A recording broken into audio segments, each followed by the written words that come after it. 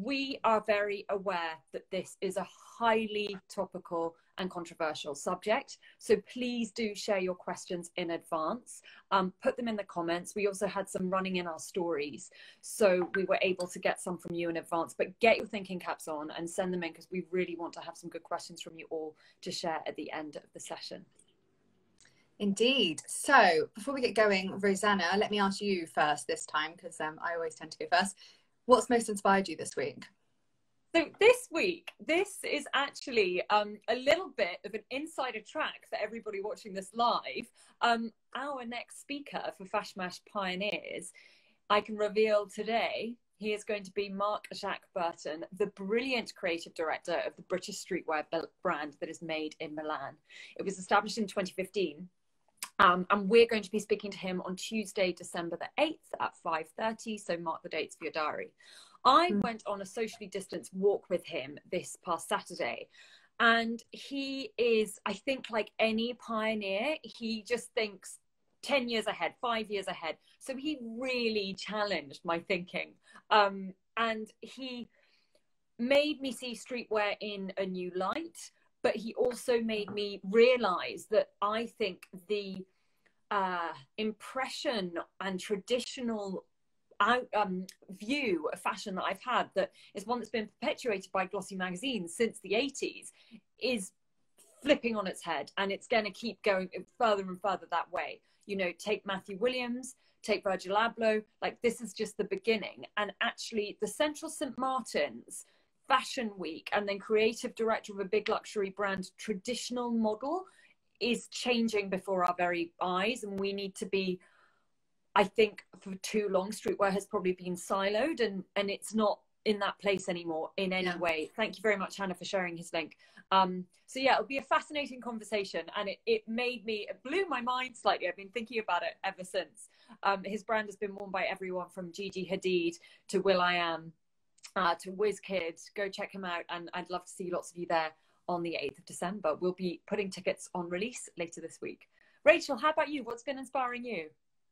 Well, I mean, first of all, I'm so excited about that conversation. It's such a different angle for us, and really actually an area of the industry that we haven't actually talked about at all before in any of our pioneer sessions. So yeah, it should be really, really good. And I agree with you. Like, I think besides anything for me, tons to learn. So I can't wait to hear him speak. My inspiration. So there was a really incredible story in the Sunday Times yesterday, which I'm sure many people saw already. And if you didn't, I do highly recommend it. It was an interview with Anders Pulverson, who is the Danish entrepreneur, who is the owner of Bestseller. But he's also, and lots of people don't know this, he's also the UK's largest landowner. So he owns 230,000 acres in the UK. And the story in the paper was about the fact that he's on this mission to rewild much of Scotland. It's a 200-year plan, and he says it's to allow native woodland and species to regenerate and flourish. So really, really incredible read. Lots of people will know his name, not just for being the founder of Bestseller, but also for the fact that he tragically lost 3 of his 4 children in the Sri Lankan terror attacks last year. And this story is, I guess, a really positive, they touch on that, although he didn't want to talk about it. They do reflect on it, and he reflects on it. And it really is, I guess, a positive view on his purpose, and something that's always been there with his focus on nature, but seemingly, you know, he's focusing on it a lot more than ever now. So it really puts things into a lot of perspective, and it's a really worthy Sunday, or indeed now Monday, read. So highly recommend that one, and I'll get Hannah to share that link. So let's dive in. Rosanna, you are going to set the scene a little bit for us, I believe. Yeah, let's do a little bit of some statistics to blow your mind, just like my Saturday walk blew my mind a little bit. So, as Rachel already mentioned, this is one of the most the most controversial topic we've covered in a live since we began our lives. I think this is now our 11th. Let's start with some statistics, courtesy of our sponsor, Klaviyo. How big will the Black Friday, Cyber Monday period be this year? $51.1 billion, which in Great British pounds is 40 billion. The expected 2020 e-commerce sales is projected by Klaviyo to be $1.1 trillion globally, that is. And then overall, Klaviyo are predicting this is going to be the biggest Black Friday ever. And this is in the year of the pandemic and everything else that 2020 has made itself thoroughly memorable for. Why? Well, first of all, store closures and the lockdown 2.0, or whatever we're calling it, that has seen a pivot to online sales. So e-commerce is booming. There's no other way to around it. Klaviyo research shows that 90% of consumers are now shopping online compared to 70% at the start of the pandemic, which I found a really interesting comparison. We therefore felt compelled to take our statistics to our community. And last night I put out some really fascinating polls on our Instagram stories on FashMash. These results are such a good kicking off point for this conversation. So first up, the one I found most striking of all, they are completely split down the middle on this starting one.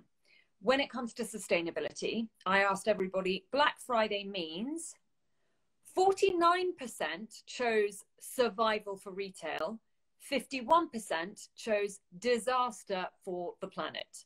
So that is a complete split. I mean, there's 1% in it. If I check again now, it'll probably be a flip the other way. Then, through a marketing lens, I asked everybody, Black Friday, does it drive loyalty or does it devalue brands? 81% said that it actually devalued brands. From a personal perspective, I asked everybody, what will they be doing on Black Friday? 60% said they would be shopping online, while 40% said they'll be avoiding completely. So despite the sustainability 50-50 split, there is an undeniable charge towards those bargains. They're irresistible. And then finally, on its future, I asked everybody, Black Friday should die or develop. 54% said it needs to develop. 46% said it should die. So they probably don't want to listen to the rest of this conversation. Rachel, what are your thoughts on those really, I love it when you get powerful statistics from our community. I know, you did such a good job of that. It's so interesting, isn't it? I mean, I think that split there of people who want it to develop and people who, or to die, obviously, people who think it's bad for the planet, people who really heavily believe it's going to devalue the brand. And yet from a personal perspective, 60% of us are going to shop it, which in so many ways, I think just says it all. It says it all. It's so interesting. I think from my point of view, interestingly, and it's probably quite important to say, what I think is really fascinating at the moment about a lot of the coverage around this is that there are many, many different thoughts about the actual predictions themselves. So it seems that no one is really particularly sure about what is actually going to happen this year and how it's going to go. So with my sustainability hat on, which obviously we will come back to in depth on this subject, I sadly think that we will see huge numbers in the same way that Klaviyo has suggested. But a lot of the other forecasts are actually saying that there may be a contraction on last year. So I don't know, is that because consumers are more wary because of everything going on? Are they still not as au fait across the board with online shopping, which of course may well be the case if you look at the typical Black Friday shopper, if there is one indeed. Are we being more considered with our purchases because of the sustainability messages that we've been seeing round home, and of course our sort of different approach to consumerism this year through lockdowns? Yeah, all sorts of different questions I think come up here. So it's going to be fascinating to see which way it plays out and actually, you know, what does genuinely, you know, what do the numbers look like at the end of the day, basically, or at the end of this period. Either way, I think the Business of Fashion have done some really interesting coverage of this, as always. They say that the stakes are seriously high this year for retailers to get it right. And I'm just going to quote, after a dismal 2020, few brands can afford to be left with mountains of unsold inventory in January or to miss out on sales due to shortages. The worst off need strong holiday sales if they're to survive in 2021 at all. And I know you're going to obviously talk about that survival part of all of this equation in a moment. The other thing I wanted to add is that what is definitely clear is that everyone is seriously trying to shift stuff on that basis this summer. You know, everybody's got so much excess stock because of the fact that, you know, we have seen a real decline this year. So sales are everywhere. You cannot miss them. My phone literally every few minutes is getting some sort of notification, probably because of my job. I'm signed up to like literally everything, so I see what's going on. So many notifications, so many emails in my inbox, all offering discounts and sales absolutely everywhere.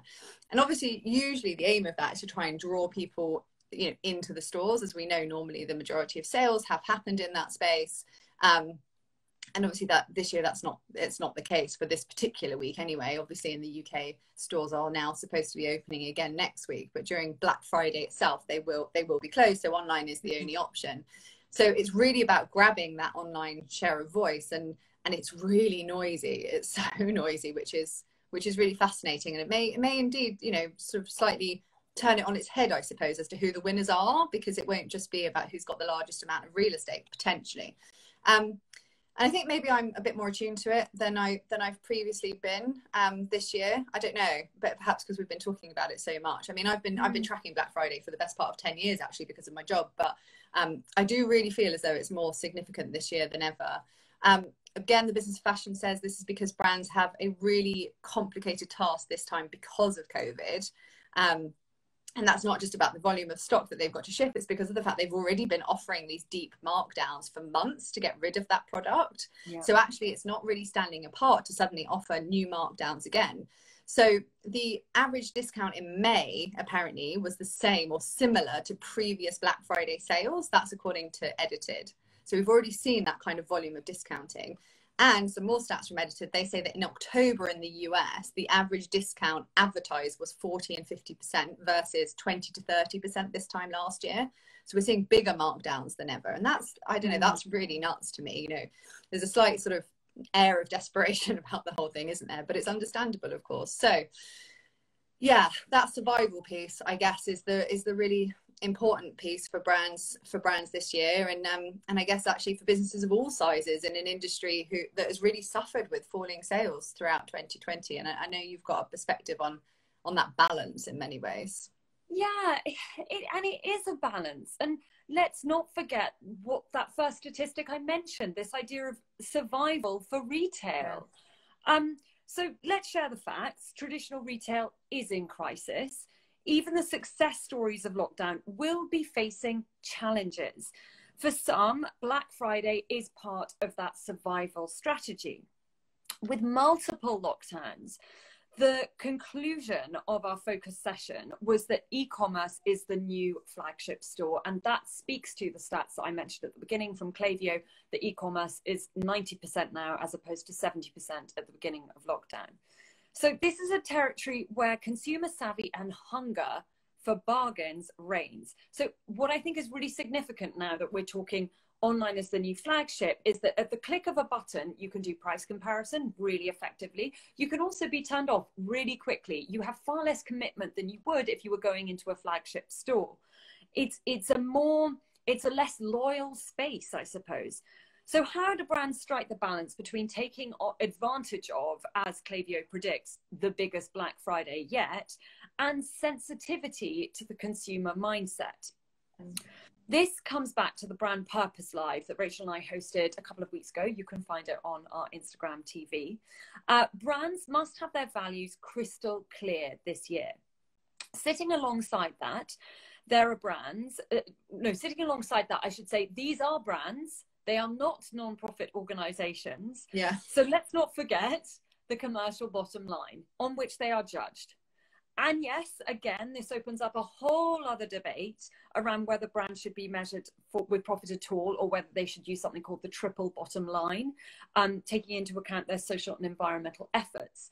Now, that's another topic. Again, it's on one of our IGTVs, Sustainability Post-Pandemic. Do go check it out. But really, today, I think what we need to focus on is Black Friday is a tradition of retail. So we must focus on traditional business models in today's conversations. And those are ones driven by profit. The balance has to be struck between the participation and empathetic marketing around that. To not participate would be to remove the brand from the annual global shopping event. And it really is the annual global shopping event now. I'm a child of the 80s. It used to be about the January sales. January sales are all over by then now. This is the one. Yeah, Rachel, do you think this can be done in a way that takes sustainability into account? It's the big question. Yeah, I think it has to, is the short version, but obviously it's way more nuanced and complex than that. I think firstly to say everything you've said is so important about the role of FashMash, and I wanted to address this because as an organization, we're really about shaping the future of the fashion industry, right? We're about enabling conversations, and we're about helping to move the industry forward. And this is why I love this topic so much, although it goes against so much of what I believe in my day-to-day world. Like, the sort of thought of thinking about Black Friday kind of makes me shudder a little bit. But I love this conversation because it's really at the crux of what we're facing in all sense. And that's just this almost existential crisis of like, can we talk about sustainability as well as commerciality? Because we're too afraid to put those sentences together, those two things together. And we've had really interesting responses around exactly this from surrounding some of our messaging about Black Friday over the past week or two, particularly around that idea of survival and using sort of Black Friday as the jumping off point for exactly that. And it's unsurprising because a lot of the people that have kind of come back to us in this way work in the sustainability sector. People are upset about the idea that we would push such forms of consumerism, but it really is the ultimate challenge, and we're so aware of that. Our poll literally split, as you said, Rosanna, straight down the middle between survival for retail, disaster for the planet. 49%, 51%, as you said, probably would flip the other way very readily if we were to do it again, and vice versa. That's not because we have people in our community that only care about revenues. Believe me, like, far from it. It's because we have to do both right now. That is the future of this industry. It's sustainable business. It's not sustainable non-business. And I think like that's such a crucial thing that we actually really pay attention to here. And I guess my point that I'm trying to make is that sustainability doesn't mean the end of fashion at all. It means a change in consumerism, a change in consumer behavior, a change in consumption models. Absolutely. Of course, it means a change in production as well. All of those things, everything has to come into effect in every sense. But it doesn't mean that we don't celebrate fashion. Fashion is massively something to be celebrated. If anything, it's such an empowering industry to be in, and such an empowering part of everybody's individual lives in terms of self-identity and the way it's all, you know, tied up in what we wear, that it could be a real force for good within the change that we really need.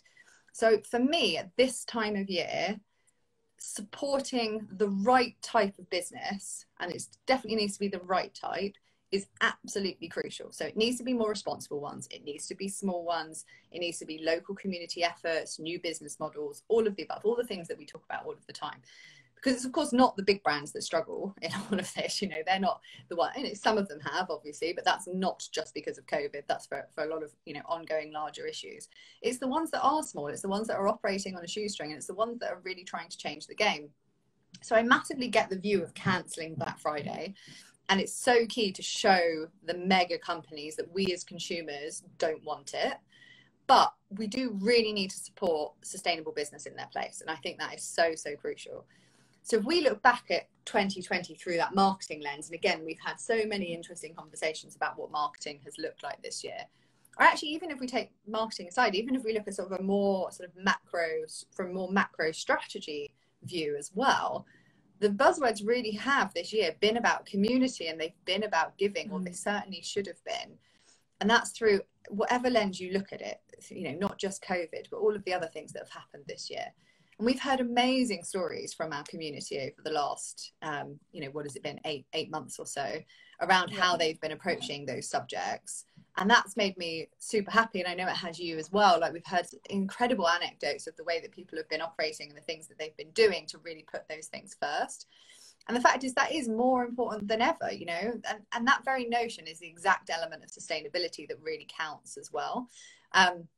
And that really matters. And of course, I mean that from both an environmental and a social point of view. So it's interesting. I think the challenge here, and I do myself personally massively sit in the camp of like, please don't buy anything new, please don't buy more, let's please change the way consumerism is underpinning our very notion of what, you know, society, or the way society operates. But the challenge in all of that is how to ensure survival in a way that respects the citizen in all of us, and not just the consumer. So we know how many of our community right now, for instance, are absolutely up against it to hit numbers, but that's a product of the system that they're in. You know, that's part and parcel of this world that we operate in, and we need to change the whole system and not just individual things.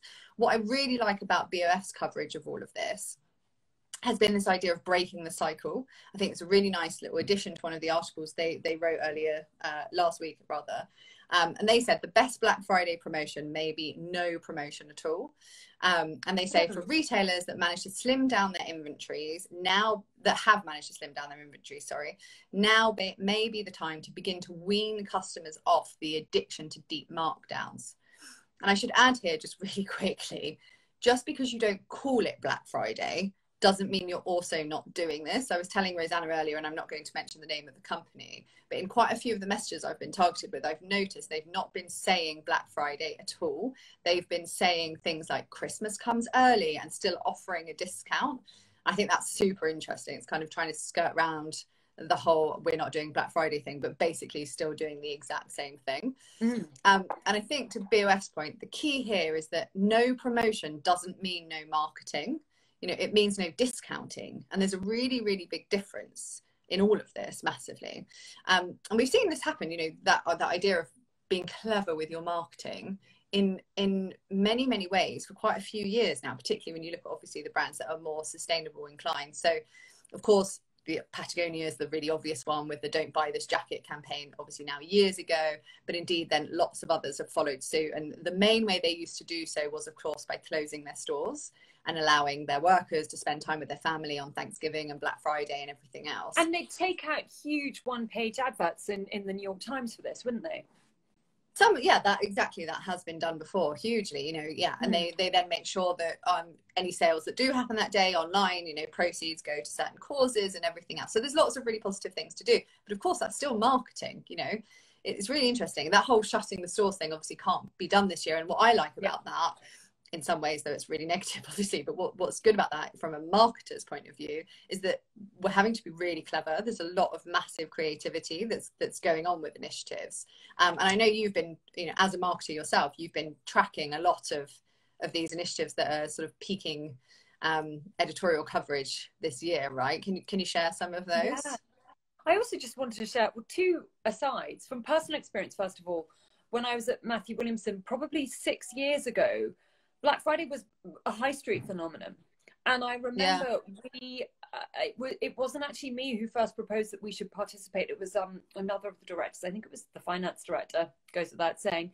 And when she proposed it, it was it was something that we all really put close consideration to, because it was associating a luxury brand with a high street phenomenon. But then that year, obviously, the sales were outstanding. And that year also a lot of luxury brands started doing it. So that was an interesting tipping point 6 years ago. And then just another reflection I wanted to share is I think we're already seeing an interesting differentiation in views between me and Rachel. So my view, perhaps because of my marketing background, is this idea of it's a day where it's a celebration of retail globally. To not participate is to miss out. Whereas Rachel very powerfully has put that actually, if we need to disrupt this, no participation, whether that's, I'm about to mention some kind of marketing style participation, Rachel saying no participation and no discounting. So I love it when we have a little bit of a debate. Although a lot of your examples are, you know, they're not discounting. I haven't said no marketing. I think it's very clever. I see. Yeah. Okay. Well, they're trying to shift people. Go to my examples, and everybody can see what they think. Just to say one last thing, it's kind of nuts, isn't it? Because in many ways, we're crediting these people for being more sustainable because they're not embracing Black Friday in a typical way of driving discounts. But actually, they're still marketing in a sense that makes you feel more strongly about the brand, and therefore you're more likely to spend with them. So it's a bit of a, you know, it's the classic story of like, if you're Patagonia, is the best thing to do potentially is that you just stop existing altogether. And actually their argument is that they need to set an example for the way that businesses can operate differently instead.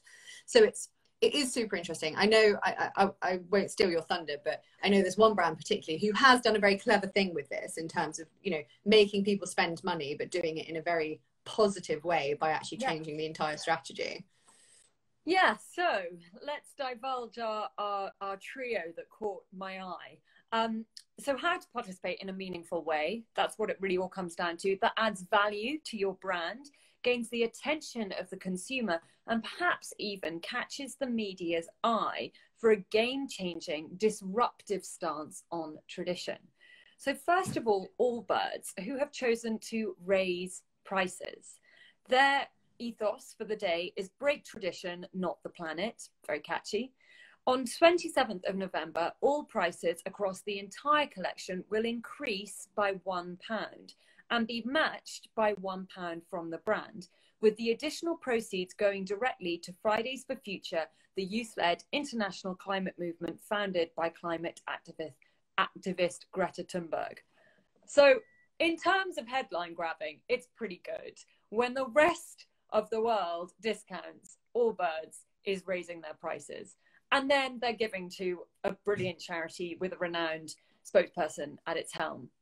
As Rachel said, we're talking about it. It's getting us talking. It's seriously good marketing. That is undeniable.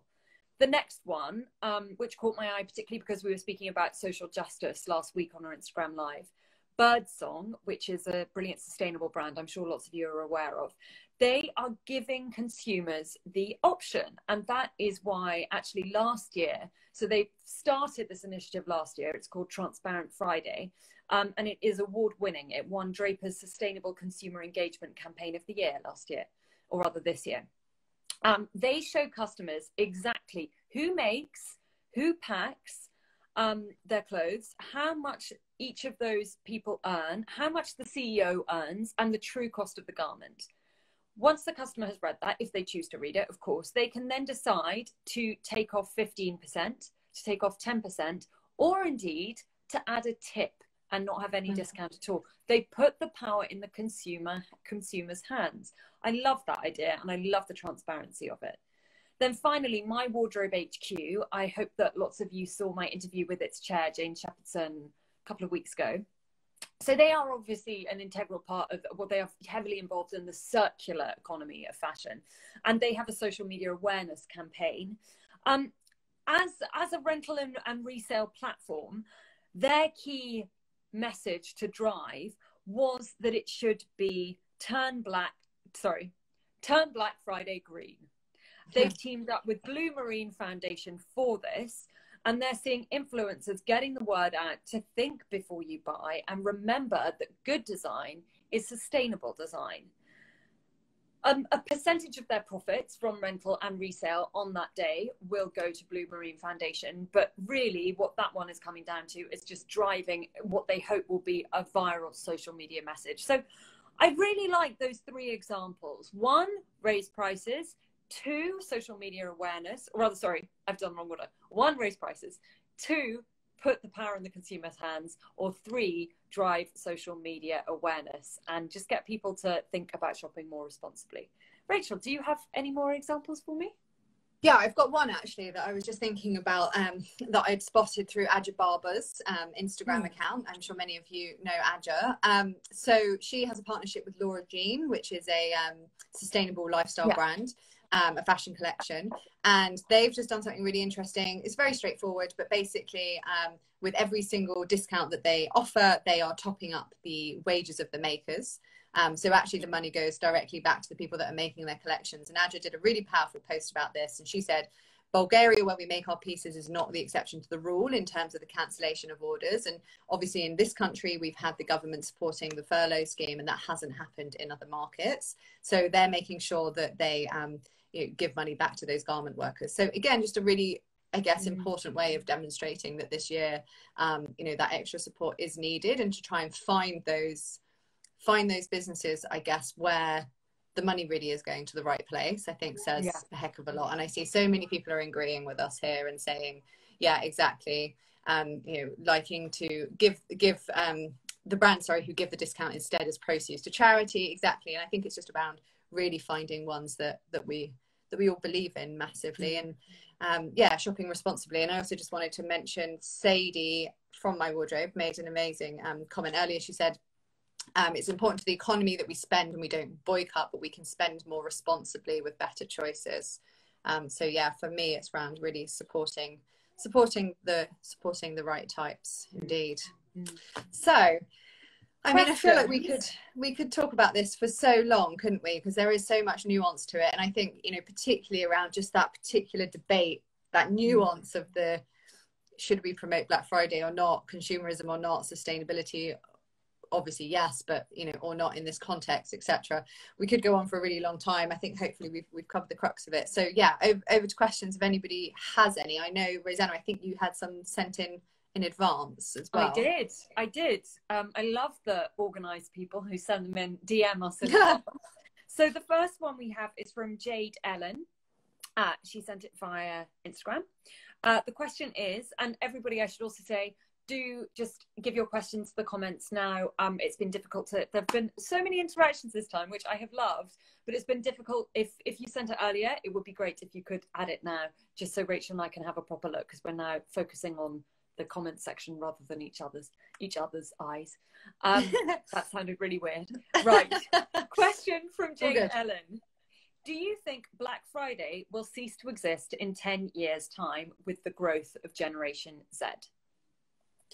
I mean, I think it depends what portion of Generation Z you look at, doesn't it? I'm sure. I mean, Rosanna, you quite often reference that article that was written. Was it in the New York Times? Yeah. Shall I? I mean, so my stance on this, actually, if I were going to put money on this, I would say it's less than 10 years' time. I think the stats. Do you? Yeah, I do. So the stats that we mentioned at the beginning, I'm just going to scroll back from our little Instagram poll. The fact that in regards to its future, the majority of our audience said that it needs to develop. Equally, the majority of our audience said that Black Friday devalues brands. I feel that, yeah, the article I always quote is by Elizabeth Patton, New York Times. She spoke to, now this was pre-pandemic, but the Generation Z that she spoke to and polled all said that they're into this throwaway culture, wear it once, never wear it again. But then, and very fast fashion driven, but the phenomenon we've seen this year, they are now rebranded the Depop generation, aren't they? And the idea is that actually there's far more creativity buying secondhand, there's far more excitement, and that fast fashion's obsession is waning with Generation Z. In which case, Black Friday, is that going to be a thing that they also think is a bit past it and something that their parents do to buy a cheap television? Perhaps. So if I were to put money on it, I would say that certainly under this name, under this guise, I think in 10 years' time, it's not going to be around. Maybe. Do you know what? You've completely taken me by surprise there. I didn't think you would say that. That's really interesting. I mean, I think it's the name, Rachel. I think it's the name it needs a good PR. Black Friday, hire a good PR. Black Friday needs some PR work. I mean, yeah, I suppose not just the name then, you know, the whole notion of this like mega markdown moment. For me, so I guess first to say, we have no choice, but this industry needs to change within the next 10 years. That's our timeline, right? 2030 is our cutoff in terms of major issues with the climate emergency. So yes, in an ideal world, completely gone, but that is only in the context of the entire system of fashion itself changing. And that's what's crucial, right? The whole game has to evolve. So it's not as simple as like Black Friday ceases to exist. It's that the whole system of fashion, the whole model of the we operate under currently. And actually I would even argue, you know, more broadly than that, the entire sort of societal construct that we are in, you know, in terms of measuring like GDP growth as our standard, also has to change within that time frame, in which case Black Friday shifts itself really massively. So it's, yeah, I think it is a very nuanced one. I think Gen Z is such an important topic within all of this. As you rightly said, there's that article in the New York Times, and then there's the Depop generation. I think the other piece of this, and the bit that I think gives me like makes me feel very concerned about all of it, and not as hopeful as I think you are, is that, you know, this year we saw this huge issue around Boohoo, you know, that the issue in Leicester, and obviously them of one of many examples of issues happening down the supply chain, but using that one as the example because obviously the one that was the most public of all of them. That happened, and immediately we saw Boohoo's share prices like taking a massive nosedive, understandably, negative press, etc., etc., and actually much more nuance in terms of the issues around there, in terms of the way that you know, we even see like the markup of finance and everything. But what was very interesting about this is when you look at the company now, they are doing more in sales than they've ever done before. I think they've predicted something like 32% growth this year compared to what they were expecting of 25%. So the share price is going up and up.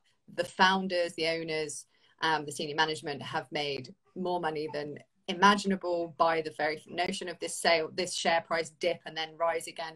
So, you know, that business is literally full steam ahead. And that is because people continue to buy it, no end. And that obviously is a very young, very disposable fashion mindset that we're seeing. So for me, that has to change too. And I don't think it's not just the Depop generation that's going to be able to make enough of a shift. We have to have that wider mass consumer shift as well, which doesn't just come down to the consumer. Obviously, it comes down to business, comes down to policy, which we've talked about loads before and is, of course, a completely different topic, but super important in this context.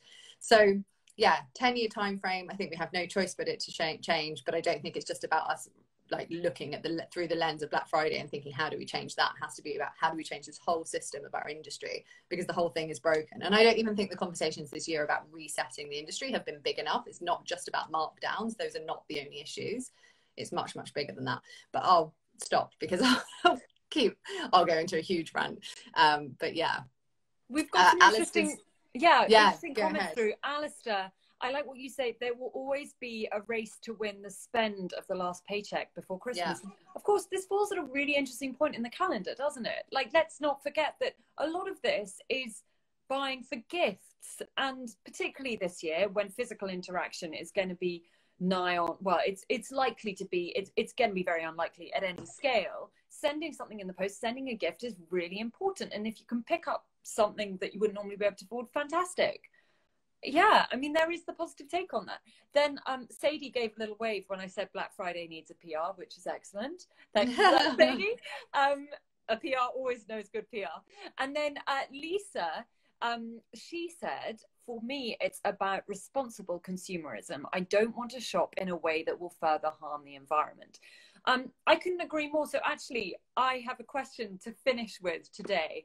Rachel, what are you going to be doing on Black Friday? This is unexpected. I mean, working. Okay, right. Working. It's a busy day. No, do you know what? I'm going to answer you with a slightly wider question, a slightly wider answer, and that is how I am going to do my gift shopping this year, because I've been thinking about this a lot. And that is that normally I go for ease because, you know, scheduling and everything else, and it's about cramming it all in at the last minute. This year, my whole family has actually decided to scale back on gift giving, because we always are very generous because we all love it so much and it's such a special time of year and everything else. But actually this year we've decided that we don't all need so much stuff, and we're all being a little bit more cautious. And obviously this has been a tough year all round. But more importantly, I've also made the decision with my other half that we are really actively going to try and shop local as much as we can, because obviously shops are reopening next week. We have amazing shops near us, loads of secondhand ones. Everybody knows that they're supposed to buy secondhand for our little one. Really importantly, we really try and ram that home to our family members that he doesn't need brand new plastic toys. Actually, some secondhand wooden blocks is great. I sent the exact message to my family WhatsApp group. I was like, no more toys. No more toys. No more, and definitely no more new toys. Like, yeah, it's too much stuff. So we're going to try and really shop less and shop local. And I think importantly, really support those businesses near us. Somebody earlier on, and sorry, it was a little while back, so I can't remember who it was. Let me see if I can quickly see. Oh yeah, Feast Magazine said lots of small brands don't have e-commerce sites, and they're being forgotten about this Black Friday in the UK due to lockdown, which will send lots of people to Amazon. And I totally agree. That's a huge concern. I had an amazing experience about just a couple of days ago. One of the stores I live near Northcote Road in South London, and a store there, they do have an e-commerce site, but it's quite basic, and they didn't have the item that I wanted, that I was seeing in the window. So I emailed the owner of the store, because it is a local store that is really focused on like buying better things. It's a pair of boots that I really need, because I don't have any boots to walk my son to nursery in the morning. I keep getting wet feet because it is raining all the time. Anyway, I don't need to justify why I'm buying boots, but I am. And amazing response, because of course she wants the sale, so she's then going out of her way to try and source me this particular item in my size that's in the store window. So my point being, like, when you have those experiences with local people, there's so much more of a community element to it, and they're going to try their hardest to really actually support you in return. And I love that, because that sense of community is like nothing else. So yeah, no more of this sort of nameless experience, I think, is lovely. Thank you for that context, Rachel. So what about you? I haven't asked you back. Tell me yours.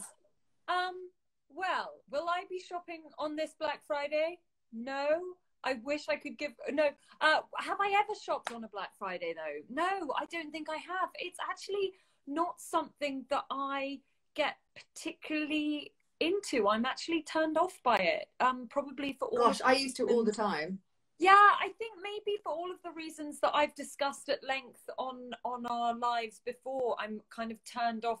The moment I personally feel that everybody's doing something, I get really turned off by it and want to do the exact opposite. So I will be, if I have any spare time on Friday, I'll be going for a long walk, and I'll find a thought-provoking podcast on consumerism to listen to about instead. And then I'll share that with you all on my stories, and I can say, this is how I'm spending Black Friday. That's a great idea. Yeah, and I'm right behind what Rachel is saying. Shop local, shop secondhand. I think, but you know, let's all just think about consuming more responsibly and not just giving into those big behemoth brands for convenience. Because I do hear Rachel on the convenience side of things. You know, we're all busy, and I did tend to just get my Christmas shopping done in a few clicks in an hour. Between meetings in the past, so I need to avoid that. Admittedly, I now have a baby, so time is precious, but I'll get there. Right, well, thank you everyone for joining. The interactions today have been so fascinating, and yeah, there's going to be lots more to think about. So do, you know, DM us any more comments or thoughts. We'll be sharing this on our Instagram TV in a couple of days. And big thank you to Klaviyo, for particularly because they gave us a lot of statistics to back up and make our thoughts even more stimulating than usual. So thank you all very much. Indeed. One final thing from me, Rosanna has mentioned our next Pioneer on December 8th. Before that, we have our November one, November 30th, Dr. Helen Crowley. If you're interested in sustainability, this one is all about biodiversity. So it's about regenerating ecosystems and protecting species from extinction through the fashion industry. Should be really, really fascinating. Please join us. You can find tickets in our link in bio. Thank you so much, everyone, for being here. Thank you, guys. Happy Black Friday.